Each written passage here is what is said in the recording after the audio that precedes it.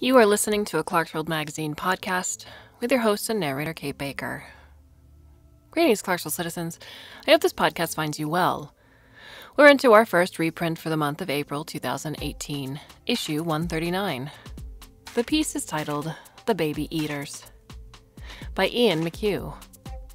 Ian McHugh's first success as a fiction writer was winning the short story contest at the National Science Fiction Convention in his native Australia in 2004.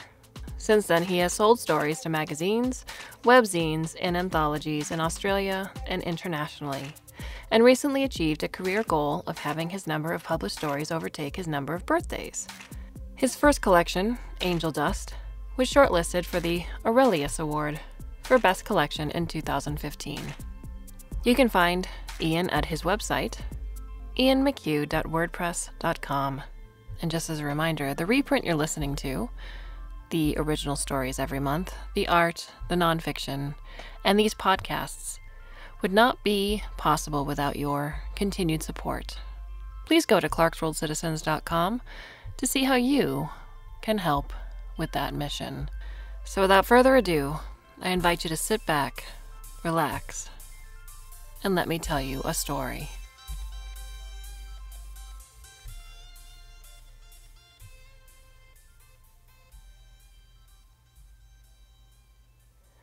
Mechazek is big, even among Badar Krithkini, a circumstance exacerbated by the fact that I'm both already nervous and kneeling in anticipation of her entrance. Her skin is purple-black, more textured than human skin. Her head crest, flattened now, is white, banded with orange. Her eyes are red-shot yellow, horizontally slit. When she smiles, her teeth are noticeably stained. Mechazek acquired an addiction to coffee during her times as an ambassador on Friendship and Peruno Zambezi. The smile is a human expression meant to put me at ease, but her fangs are intimidating. I bow, correctly, I hope, and she kneels. Krithkini don't sit. They bend in the same places as humans, but the proportions are different. Shin bones shorter, feet longer, pivots for burst sprinting. The extra pair of arms raises the center of gravity. The body leans forward, balanced by the short tail. Feet and fighting arms have triple talons, one opposed. The four fingers of the inner manipulative arms have retractable claws. Mechazek signals for me to be at ease, and I relax my pose fractionally. My pulse races. Thank you, Dar, for welcoming me into your home. My Babel implant turns Uraf English into crude but passable Junkin before the words reach my mouth. It never stops being disconcerting to speak a language you don't fluently understand, nor the sense of your muscles moving contrary to the brain's commands. You are honored, Mechazek replies, accepting what is due to her rank. A Dar is part military officer, part civil administrator, and part feudal lord. A Japanese daimyo in the era of the shoguns, combined with an Indian civil service mandarin. Our solicitation of an invitation to trade had followed the correct form, approaching the provincial Dar with an appropriately personalized gift. In this case, an antique coffee set, unsuitable for Krithkini mouths, but Mechazek is a collector. Given the modest scale of our enterprise, we'd expected her to defer to a subordinate lord. A further round of gifts would follow, and possibly a second deferral, depending on the status of the lower-ranked lord, the social and commercial advantage for them, and the particulars of their patronage relationship with Mechazek. What we didn't anticipate was that the Dar would accede directly to the solicitation and offer to host me herself. The commendations from your peers are impressive, Mechazek says. You are highly esteemed.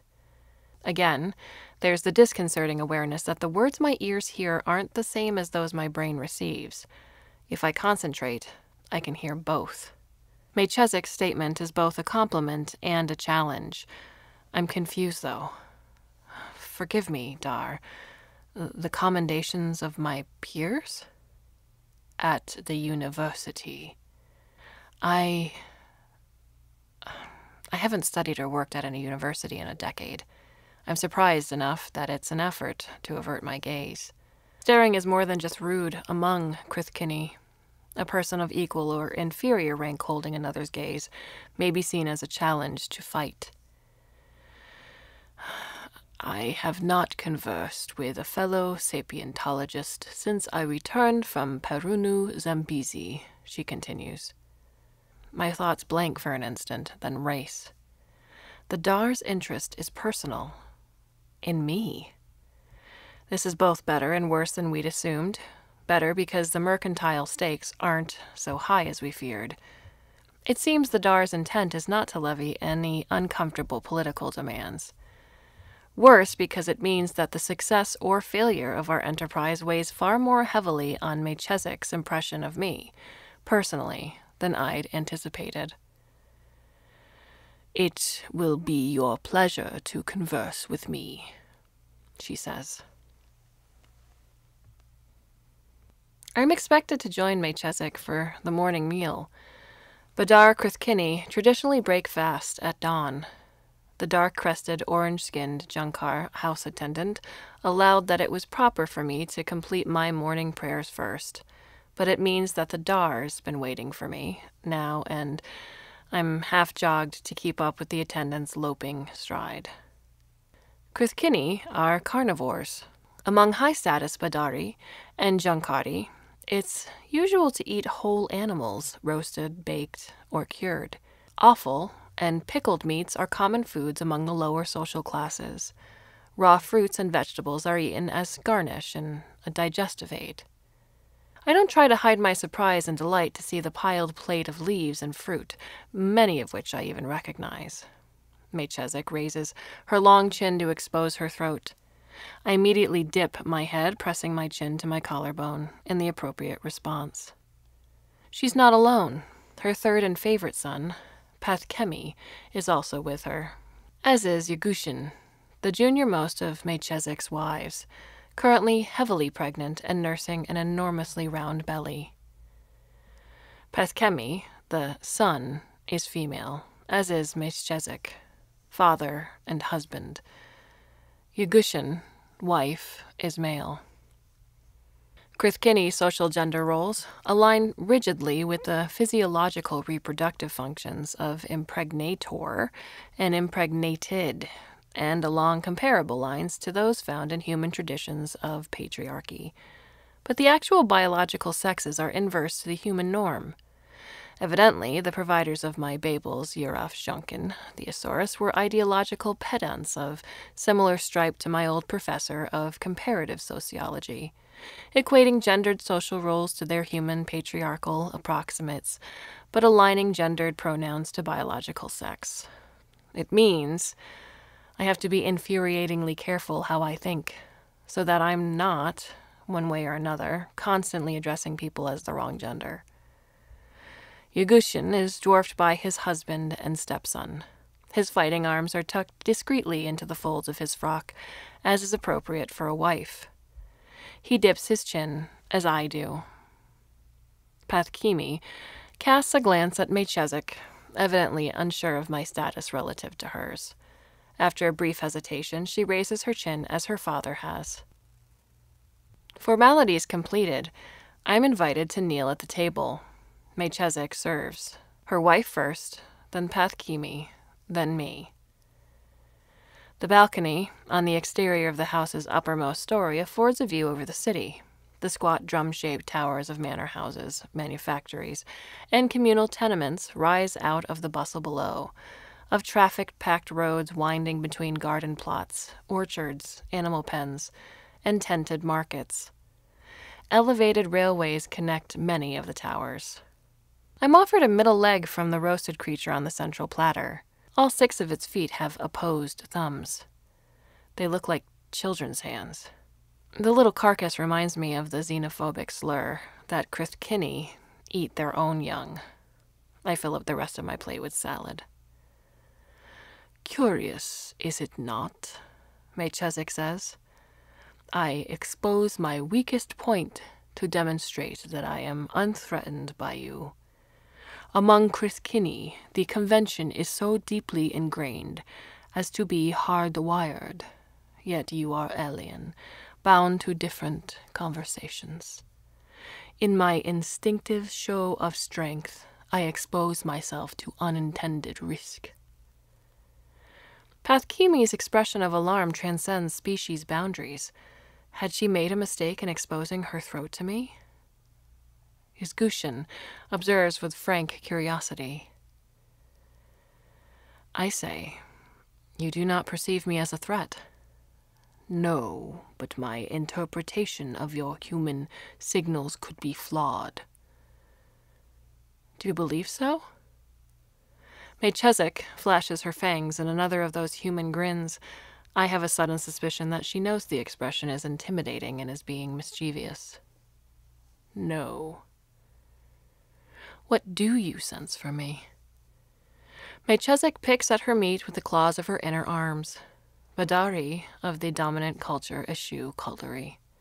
There are bowls of scented water on the table for washing between courses.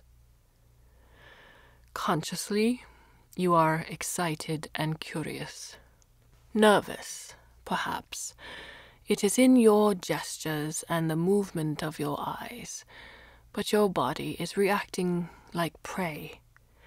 The smell is so strong I can taste it. I put the butterflies in my stomach down to my queasiness that a provincial dar had taken a personal interest in me. It's more than that, though. The monkey in my hindbrain is barely holding itself together. You are right. I am afraid of you. Pathkimi is affronted. Why, we offer no threat. You are a welcome guest in the house of my father. Melchizedek holds up a hand to stay her. Is she testing me? Or Pathkimi? Or seeking to educate her son? Pathkimi didn't accompany her father on her ambassadorial postings. Her exposure to non-Krithkini could have been minimal at best. Is this the real reason why Melchizedek chose to invite me herself? To be a sample specimen capable of educated conversation? I pick up the spouted cup beside my place and take a sip of water, trying to think like an academic. Humans have mixed instincts, I say. We evolved as prey until our intelligence developed to the point that we could turn the tables on our hunters. Since then, we have grown accustomed to being at the top of the food chain. But the hunted monkey is still in there. It occurs to me belatedly that they're unlikely to know what a monkey is, since Badari tend to eschew encyclopedic implants. I indicate the dismembered beast on the table, which seems near enough. In you, I see a predator stronger than I am, and in your element. Pathkimi says, like hunting near Maharharti. A Maharhart is a keystone predator in the primary terrestrial ecosystem that the Badari Jankari export to their terraformed colonies. Maharharti have a reputation for ignoring smaller predators, such as Krithkini, but not always. Melchizedek raises her crest, acknowledging her son's astuteness. Humans have a superficially similar idiom, like swimming with sharks, she says. But Krithkini are not hunted monkeys, as you say. She flicks a finger toward my plate. You are enjoying your meat. It is not a question. I'm yet to touch it. I pick up the little infant arm and, copying Pathkimi, sink my teeth into the roasted flesh. It's delicious. Melchizedek has given me into Pathkimi's keeping to learn to ride a stageg alongside a group of the household's children. The lessons take place in the manor house's central courtyard. Members of the household look down at us from the curved interior balconies. The children, with no more riding experience than I, hurl themselves up onto the Staigegi with absolute recklessness and are tossed aside nearly as quickly. They take little, if any, heed of Pathkimi's instruction and cheer the most spectacular fails, congratulating each other on their bruises. I ask Pathkimi if their heedlessness disturbs her. She considers silently for several seconds before answering. They are children. This is the way children should behave. When they tire of falling off, they will become heedful of my words. Are you not concerned for their safety? Again, the pause. Pathkimi is as intelligent as her father, but weighs her words more slowly. Yes, but it is a father's unreasoning protectiveness. She points out 2 of the children as being her own son and daughter. Children are the wealth and joy of our house. The loss of a child is cause for grief, but see the joy that they find in this game. There is joy in this too for me. Needless to say, neither she nor the children can understand my own caution when approaching my designated Steigeg. There will be war between humans and Krithkini, Mechezek says. Sooner rather than later. She has finally consented to escort me to the botanists, with whom I'm hoping to negotiate the supply of pharmaceutical ingredients. I look down at Mechezek from my sedan, perched high up on the hump of my Steigeg. My riding is not yet proficient enough to control a Steigeg on the city's crowded streets. Consequently, I find myself carted about like some frail and revered grandmother or religious sage. Mechezek sits at the base of her mount's neck, as does the Badar Mahont, who steers my beast. The blue-black skins and striped white crests of the Badari stand out starkly among the orange, scarlet, and crimson faces and dark spines of the majority Jankari. There has already been war, I say, more than once. The Adoans and Austronese have fought the reformist Jankari at Ataki. The League has fought beside the Dairi Rajani. Mechezek makes a sharp upward chopping gesture of one outer arm. Silence. Skirmishes, she says. I mean a war that will encompass our 2 species. Total war. Why do you think so? It seems unlikely to me humans and Krithkini both have too much enthusiasm for interspecies warfare to ever gang up on anyone else. Because neither of us learned not to hate before we climbed into space, Mechezek says. My Steigeg stops suddenly to avoid crushing a crowd of Jankari street children. I have to grab at the wooden case on my lap to stop it sliding off, full of coffee berries for propagation, my gift to the botanists. The Mahount swears while guards jump off their wheeled sleds to shoo the urchins out from under the feet of the Steigegi. Relations between the major human polities and the Empire have always been good, I say. Mechezek shows an expression that I'm unsure how to interpret. For how long? Badari are a minority. We have held this empire for 30 generations, but the empire belongs to the Jankari. They are the majority. The reformationists nibble at our borders. Every year our rule becomes more overt. The Crescenza more obliviously our puppet, and more Jankar lords go over. The tighter we grip, the less we hold. You think the reformationist Jankari will take over the empire? Yes. Then there will be war between Krithkini and Krithkini. There will be that, she agrees. But it will be limited, Neither side can afford not to find an accommodation, and then there will be war between Krithkini and humans. I'm not sure if she's treating the Badhari-Junkari Empire as synonymous with the Krithkini species, or expects that the lesser Krithkini polities will somehow fall in behind the Empire in the case of a major war with humankind. Do you hate? I ask. Yes, she says matter-of-factly. I hate the Zairi and the Rashini and their unclean interbreeding and their Al-Hathma.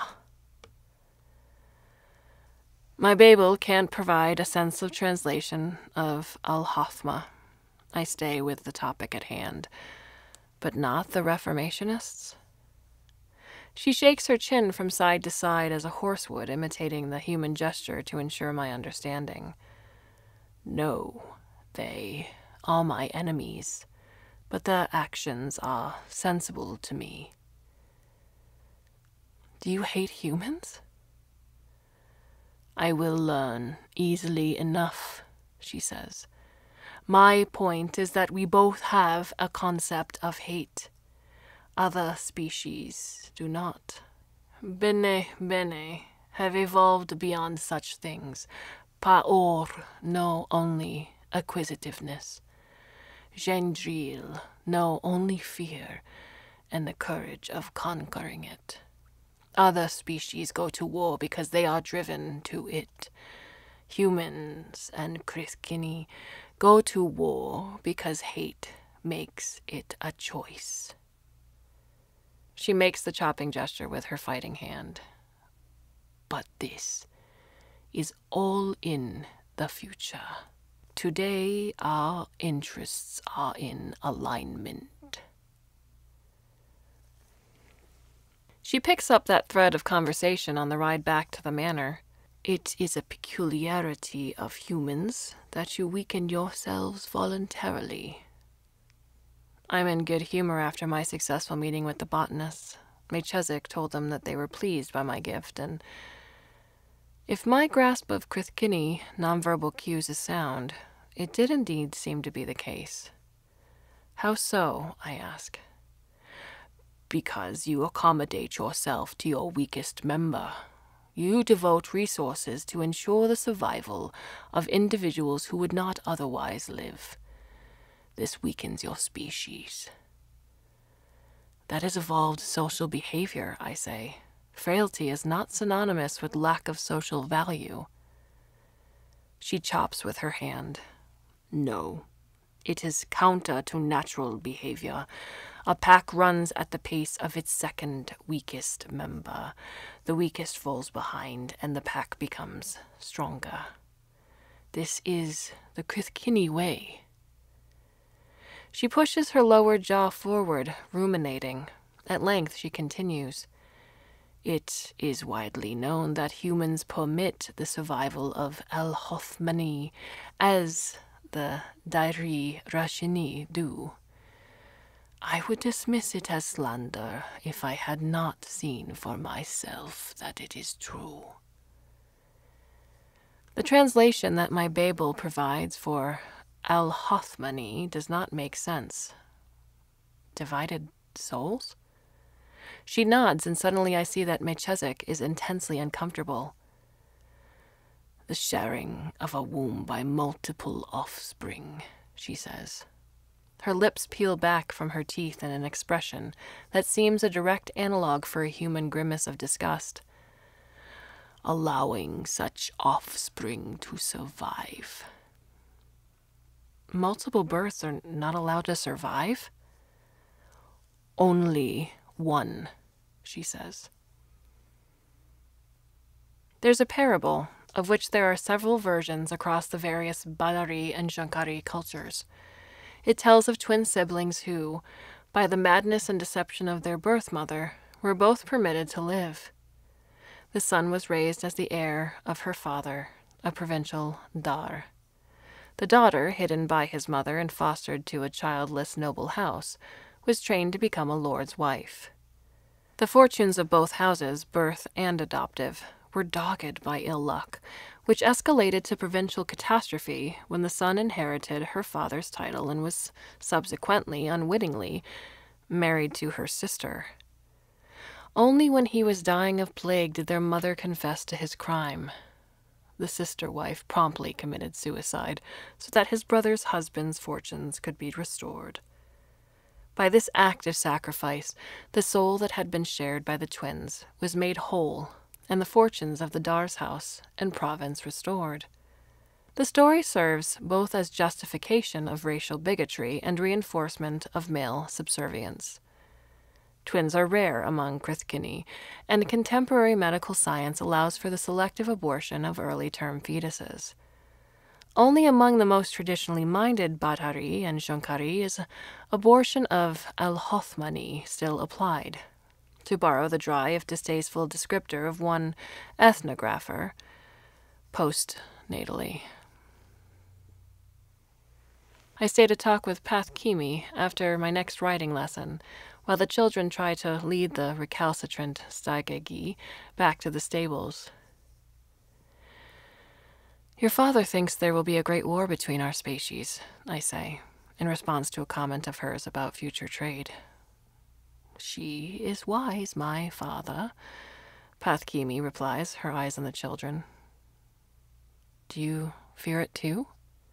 She stiffens, then rounds on me if she can't believe what I've just asked. Her chin comes up and her head crest rises. For a terrifying moment, I'm certain she's going to assault me, and my only thought is to pray to God that I'll survive it. I can't even begin to muster the words to apologize. The children huddle together, looking from Pathkimi to me. Without another word, she turns and strides away. With her, I'm certain, go my prospects here. I start to shake. I feel like a lion just looked me in the eye and raged, and then walked away. The Staigegi, forgotten, have ambled along the passageway to the manor's front gate. A guard shouts in surprise, and the children scatter. Staigeg saddles are designed to accommodate Krithkini tails and therefore slope down at the back. No matter how I adjust my posture, my round human backside keeps sliding off. It doesn't help that I'm struggling to concentrate, terrified as I am that, with one ill-conceived question, I've irretrievably misstepped, wrecked my prospects of closing this trade deal, and, God forbid, put myself in danger of physical harm. That Pathkimi has rebuffed my attempts to apologize, and Melchizedek hasn't had time for me, until today's curt instruction to accompany her, has done nothing to allay my fears. My Staigeg responds to my fidgeting by veering into the path of the guard riding beside me. The Staigegi grunt at each other and bump their ugly heads until I get mine walking in a straight line again, apologizing profusely to the other rider. The guard, a Junkar, stares at me, unsure how to respond. Like many Krithkini I've encountered, she cannot quite decide what my status is, whether she should treat me as a male, and therefore beneath her, or as an impregnator, and therefore her equal, or even superior. Melchizedek, having ignored me since we set out, chooses this moment to drop back. You offended Pathkimi. I begin to stammer an apology, but she waves me to silence. Fear is a reaction of prey. It is something that happens to other beings, not to Krithkini, as I have explained. I'd realized my mistake after I watched Pathkimi march away from me. The only Junkan word for fear, the word my Babel use, means specifically hunted feeling. Relief floods me. Melchizedek doesn't look or sound angry. My words come in a rush. When I spoke to Pathkimi, I was thinking about your comments that there will be a war between our species and that we will learn to hate each other. You will be pleased to explain, she says. And then I realize every one of her retainers has eyes or ears turned our way. They're completely attuned to her, even when their attention is ostensibly on clearing a path through the traffic. My stomach knots all over again. I think, I say slowly, that our concepts of hate differ. For humans, hate derives mainly from fear. Melchizedek relaxes, the scholar in her re-engaging. The guards follow suit. Curious, she says. The hatred that a Krithkini will feel for humans or Gendriel or Paor is different to this. She thinks for a few moments. If a weak Krithkin attacks the exposed throat of a strong Krithkin, it causes a sense of shock in the attacked individual. This shock triggers fury at the effrontery of the weaker individual. That lesser species will contend with us, even defeat us on occasion, prompts the same response in many Krithkini. I wonder if there are silent quotation marks around the term lesser species. You think that other species are weaker than Krithkini? Of course, she says, as we have discussed. A commotion erupts on the balcony outside my chamber while I'm rolling my mat after evening prayer, several voices talking over each other in Shunkin too rapid for my Babel to catch more than snatches. I gather that something is happening with Yuzgushin and his baby. I open my door in time to see Melchizedek stride past. Pathkimi stops me. You will prefer to remain in your room? I'm not at all certain that Pathkimi has forgiven me for inadvertently accusing her of cowardice. Is everything well with Yuzgushin? He is giving birth, she says shortly, and hurries after her father. I remain in the doorway, neither quite willing to return to my chamber nor daring enough to leave it. Servants dash across the courtyard, heading towards the garages. I hear the faint whine of electric motors fading quickly as the sleds pass out through the front gate. It's quiet from Yuzgushin's chamber, around the curve of the balcony. Other members of the household clump together along the balconies, above and below. In the courtyard, guards spread around the perimeter. I wonder why. Presently, there are sounds from the gate. A group enters the courtyard, a Junkar lord and her guards. I retreat further into the shadows of the doorway. More retinues follow the first, Badari and Junkari, lesser lords who owe patronage to Melchizedek. The guards jostle as they make space for their masters, but there's no fighting, and the crowd remains quiet. The house lights come on as the sun sets. A thin cry breaches the dusk. It sounds like the croak of some baby bird, nothing like a human infant. Then a second cry joins the first. The click of the bolt on Yuzgushin's door makes me jump.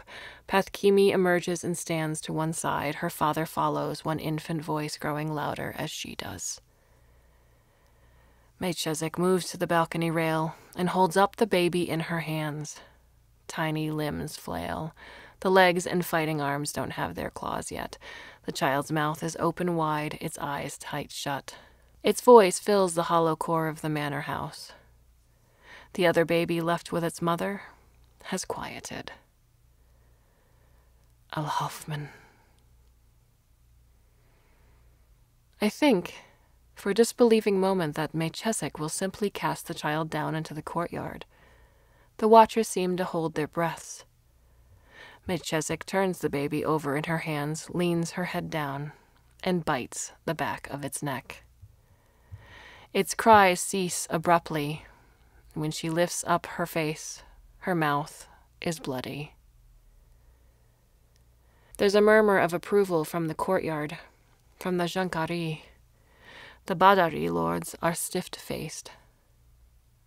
My stomach heaves. The lords bow their heads, touching their chins to their chests before they begin to file out. Melchizedek raises her gaze. Her eyes catch the light as she spies me in my doorway. Bile rises.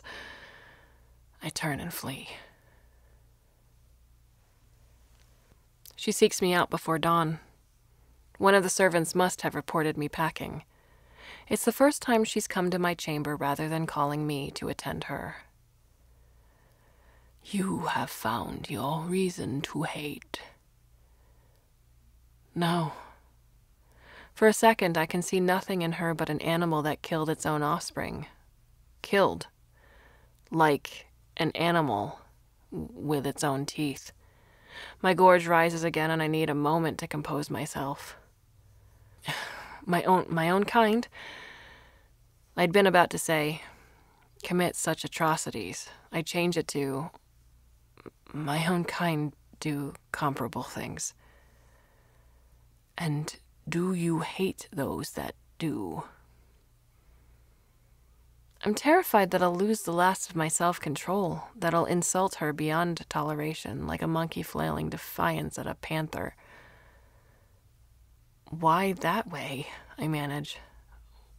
Why not in the womb early? I am Dar and Badhari, she says. It had to be seen. Your own child? How could you? It was for my child. The Al-Hothman had to be ended so that my child's soul could be made whole. For my people too, and the Empire, because I am Dar and Badhari. And if I told you that I am a twin, would you end me? Your Al-Hothma would not be for me to repair. You would have to leave my house, and no trade would be possible with you or your combine. Her tone is patient, like Pathkimi's during riding lessons. The notion that she's being tolerant of me is unbearable. I draw myself up. I thank you for the hospitality of your house, Dar. I regret that I must leave. You have concluded your business. She knows very well that I have nothing remotely resembling a contract for trade with the botanists. Sufficiently well, I say. She remains where she is for several seconds longer, her gaze holding me.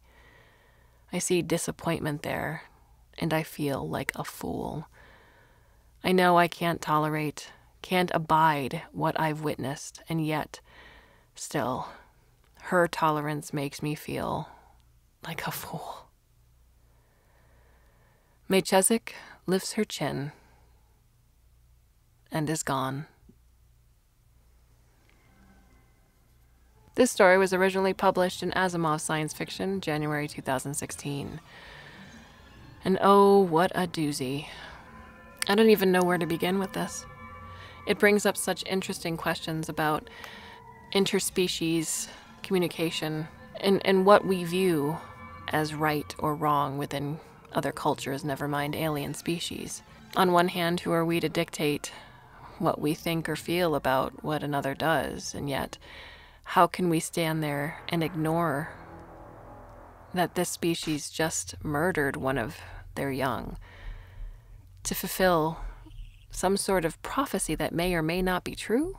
And, you know, even my mind is fighting against this because simple biology would tell you that, you know, twins occur in nature and it has nothing to do with the tale that was weaved within that story.